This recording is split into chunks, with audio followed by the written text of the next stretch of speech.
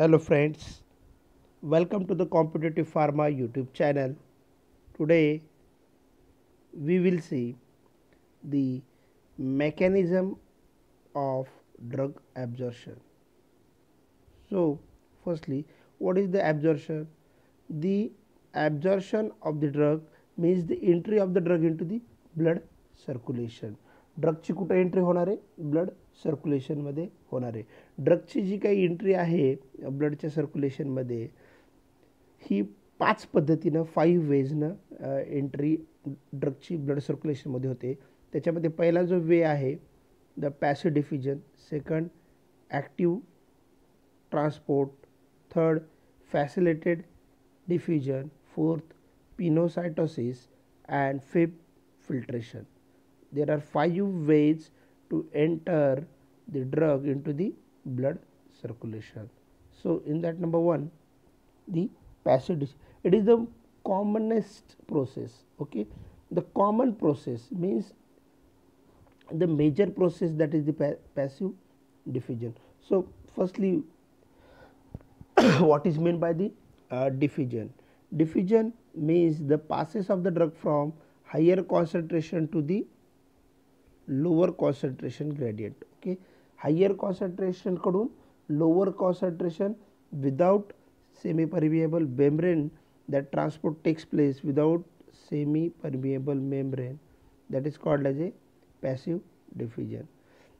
The term passive indicates that it does not require the energy, means energy independent, and term active, it indicates that it required the energy.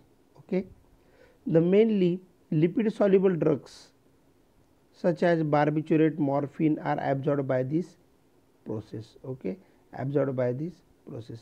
Lipid soluble drug जेवढे आहेत ते passive diffusion या प्रोसेसनं काय होतात, ब्लडच्या सर्क्युलेशनमध्ये absorb होतात.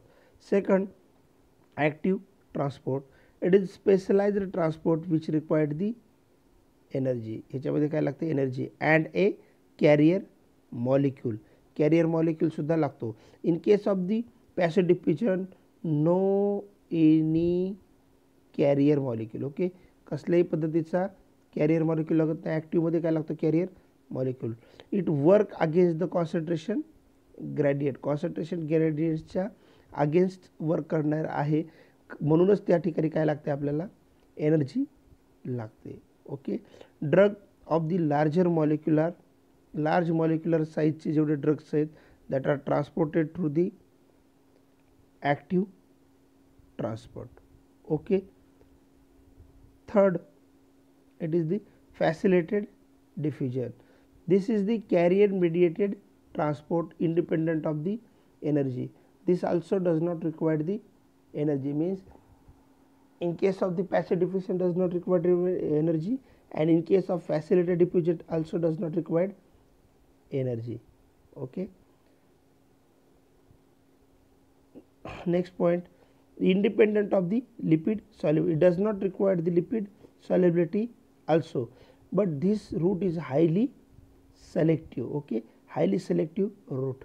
The example, that is the absorption of vitamin B12 with the help of intrinsic factor in the GI tract. vitamin B12 चे जे absorption आहे ते कशा थ्रू होतं, फॅसिलिटेड डिफ्युजन थ्रू होतं. त्याच्यानंतर पिनोसायटोसिस. एक टर्म आपण नेहमी बघतो की फॅगोसायटोसिस म्हणजे cell eating process.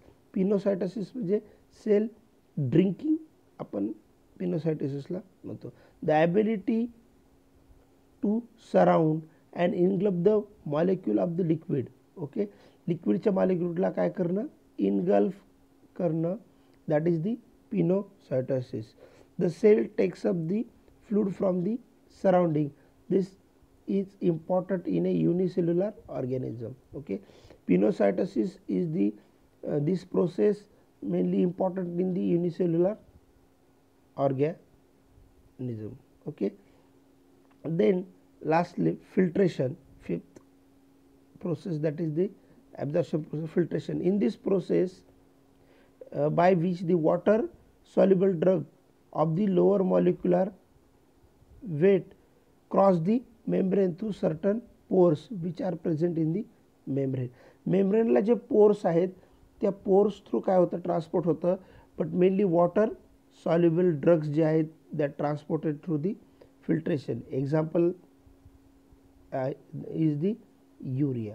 Okay, so how many processes of absorption of the drug? That is the 5: passive diffusion, active transport, facilitated diffusion, pinocytosis and filtration. Okay, thank you friends. Please subscribe Competitive Pharma YouTube channel. Thanks once again.